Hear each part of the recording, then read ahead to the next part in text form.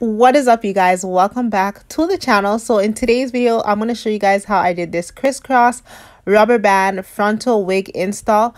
I recorded this process from start to finish. If you do not want to see this part of the video, you can skip ahead to the install if you're just here for the install.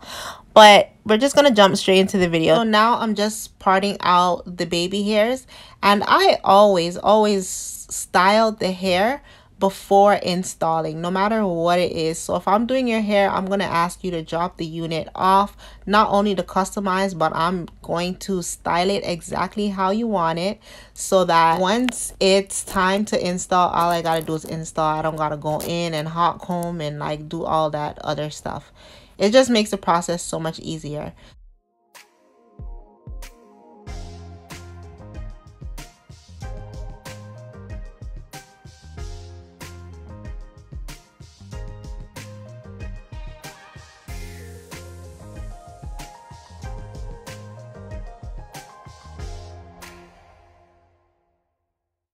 So this is a 13 by 6 frontal wig. So you guys see there's a lot of parting space towards the middle, but at the sides there's not really much space to work with, which is why I did not add the rubber bands to the side, because there was no room, as you can tell from the picture.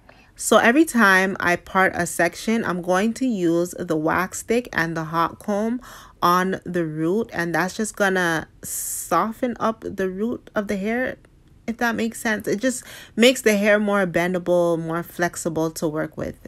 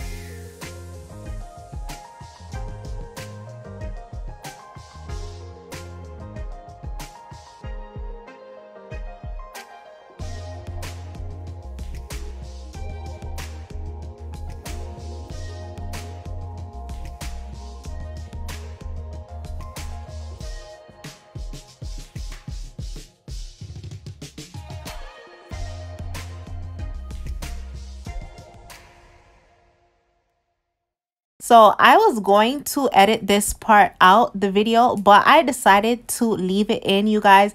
This was my first time doing the crisscross rubber band method, and I messed up. You guys are going to see in a sec.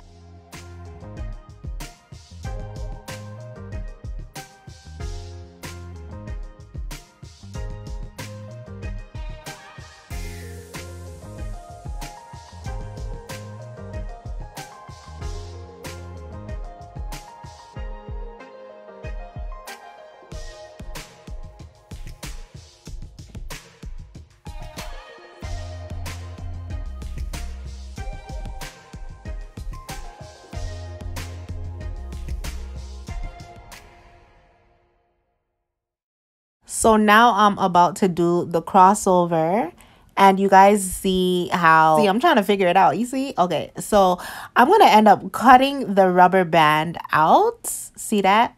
Complete waste of time. Waste of time. And then tie it together. But in the next clip, you guys are going to see the video is going to flow smoothly. So I don't think I want to talk anymore until the install. So yeah.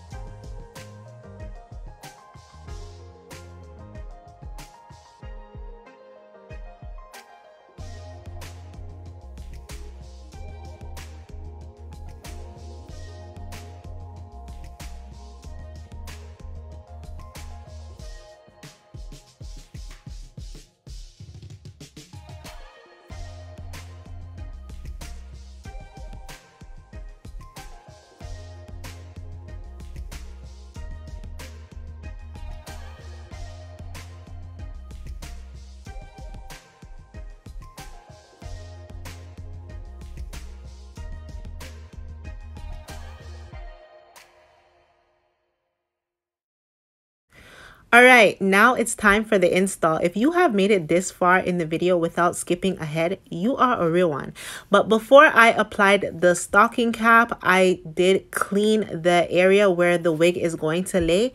I cleaned that part off, cleaned all the makeup off. I used makeup wipes, and then I went over it with rubbing alcohol. You want to make sure that area is super clean so that the wig lays nicely, of course. And I'm going in with a Bold Hold active adhesive, and I'm putting it before her hairline. I'm not putting it right on her hairline, so her edges is not coming off or all that. It's before her hairline. And I'm using the adhesive to secure the cap, and then I'm just cutting the ear tabs out. You can't really see me cutting the ear tabs on right now, but when I do the other side, you will have a better picture. So now with the ear tabs, sometimes like it's hard to get that part to stick down. So what I do, I apply more adhesive to the side, and then I use the back of my tail comb to kind of rub the adhesive in until it's dried, and then that's how the cap stays down.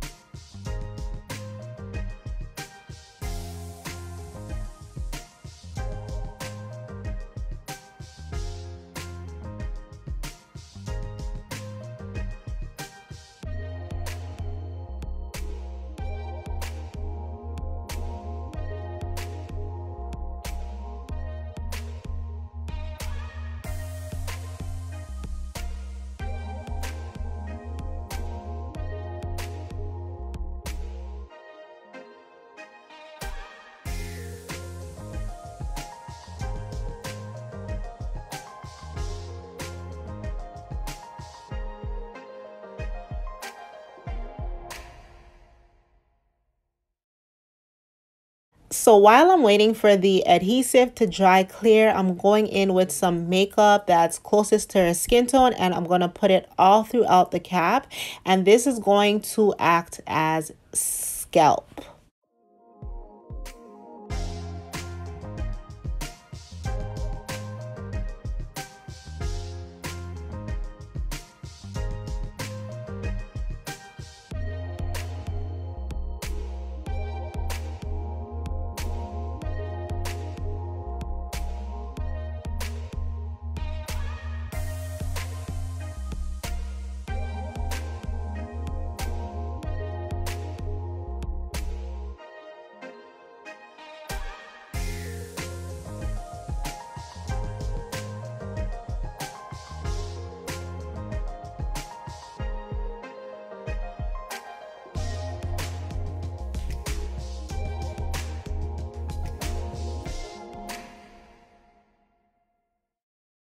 And for the back, I just tie it and then tuck it in. Some people sew it. It's really not a big deal. I'm just going to apply a little bit more makeup towards the front.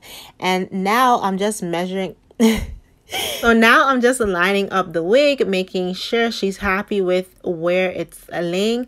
But you guys see how convenient it is to style the wig prior to installing it? Just imagine doing a whole install and then having to style after and all that. Like, this just works, you know? So now I'm just cutting the lace in 3 parts, and I'm going to install this wig in sections.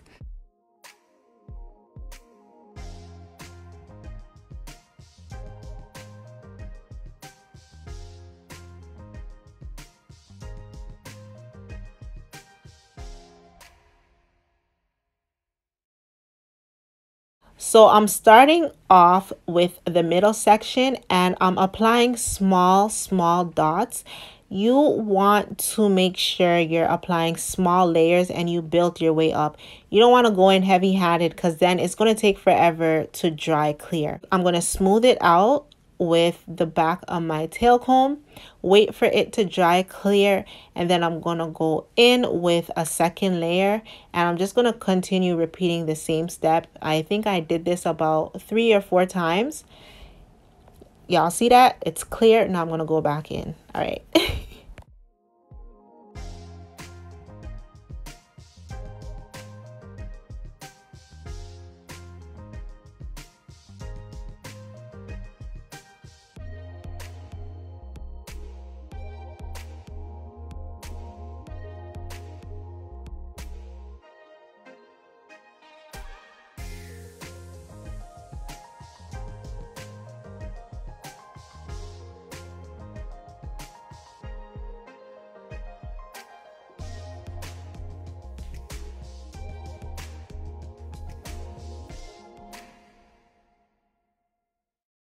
So once the last layer is dried clear, I'm going to take that middle piece and pull it forward, and I'm just going to lay it right on top of the adhesive.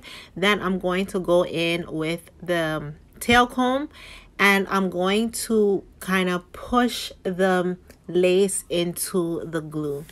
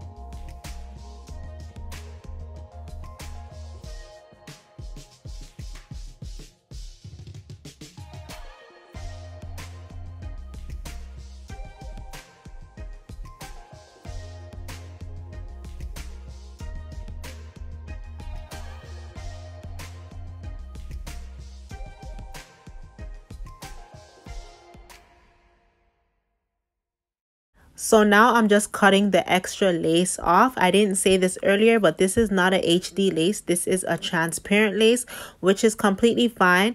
Usually before a transparent lace install, I would tint the lace or apply makeup to the lace, but I purposely left it like this just to show you guys the difference between HD lace and transparent lace, because a lot of people don't know the difference. The difference is with the HD lace, you don't have to tint the lace or anything like that. The lace just melts into your skin like butter. With the transparent lace, you would have to tint the lace or apply makeup, which is fine. The transparent can look so close to HD if you find the right tint to match your skin tone, and I'm going to show you guys that later on.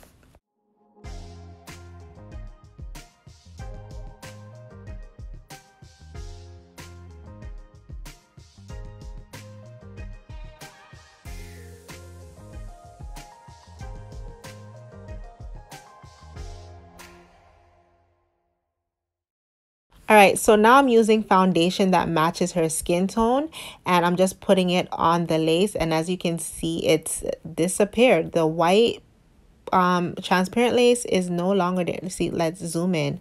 It's like magic.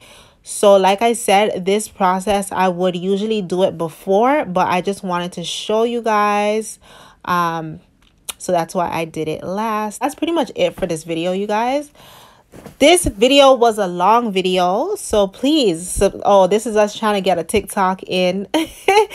So yeah, so please like, comment, subscribe, share this video, and no, I don't think you understand. I'm obsessed.